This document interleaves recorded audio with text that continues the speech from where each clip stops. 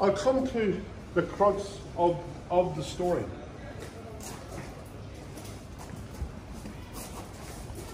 Mr. Webb, Mr. Alderdice were all females.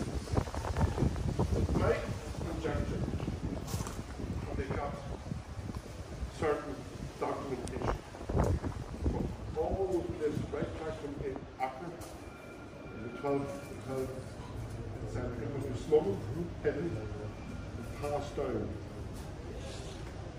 It didn't arrive in Rochester. That's how it down right.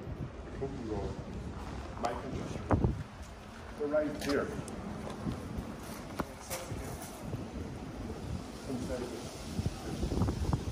What do I think it is? I believe it's the Holy Grail. Not the cup,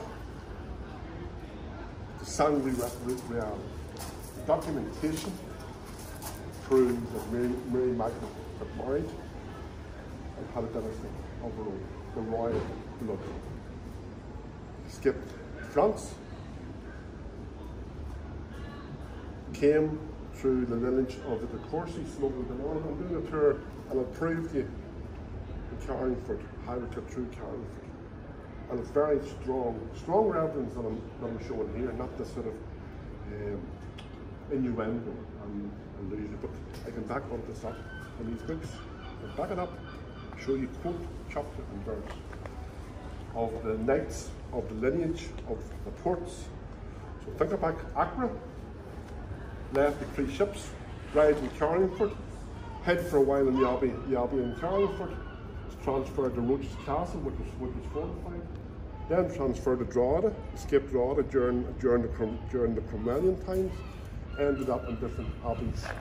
St. Mary's Abbey? Mary's Abbey before or after, sometime there. Sat in the relics of Trinity, guarded by these philanthropists and not wild, but very, very generous men who kept it with them and kept the secrets. I don't know, it might be buried in there, but the word is buried. The word is kept in here. But if Christ has